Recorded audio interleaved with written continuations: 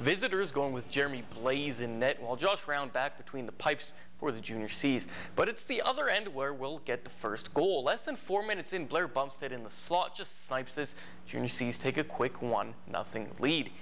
GP looking for the equalizer. Great pass, but even better save by Round, then stays in position to deny Lyndon Dykins again.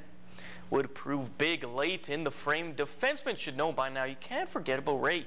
He's not missing from there. Puts Dawson up 2-0 with 10 seconds on the clock. And jump to the second. Grande Prairie going to get on the board. Luke Allard goes backhand Ched just a minute and a half in.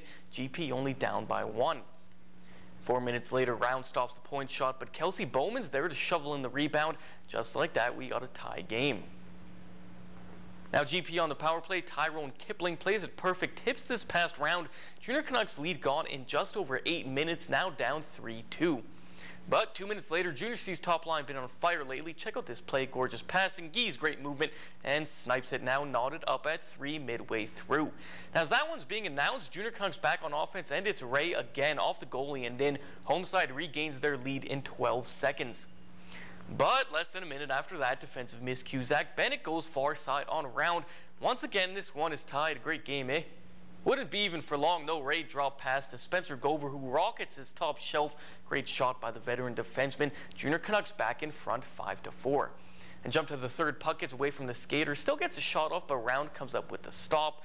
More from the King shot here, but Rounder uses his big frame to keep it out. Then Joel Wamsteker with the backhander. Again, Round kicks out the pad to keep his team up by 1. Now, funny moment here late in the game. Grande Prairie net empty for the extra attacker. Listen closely. Cheers! King's bench thought it went in. Obviously didn't, poor guys.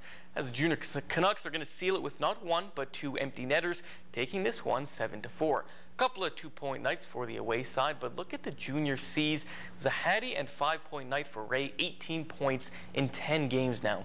Gee's huge goal and 2 helpers, while 6 other players got on the score sheet. Round back in net was real solid in the third, with the Kings pressing for an equalizer.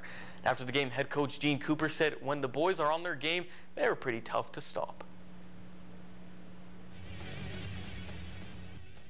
A lot of keeping their boys involved in the game, and when they're focused, involved in the game, they can make things happen, right? And then the ups and downs, that's what we got to try to eliminate. We knew as a group of guys that if we stayed together as a team, we'd get a few games here and there and win some, and then, you know what, we're doing good right now, but we got to keep it going and keep this momentum up and hopefully get a couple more wins.